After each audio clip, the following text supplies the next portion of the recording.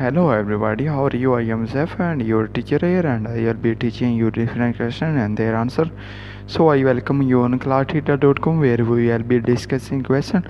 So let's get on the question. So our today's question is, in which one of the following situations circumstances is it most reasonable for a company to consider shifting away from pursuit of a strategy as to strongly differentiate its multi-featured cameras from the multi-featured camera brands of rival companies and sell them at a premium price?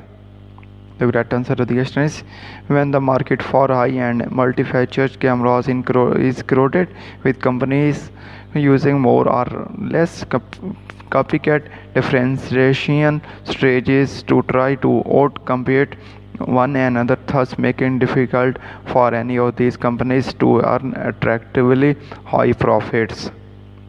So that the correct answer of the question. If you have any question, just leave a comment. I will be answering you as soon as I can. Thank you very much for watching the video. Please do not forget to like, share and subscribe our channel. Until next question, bye bye.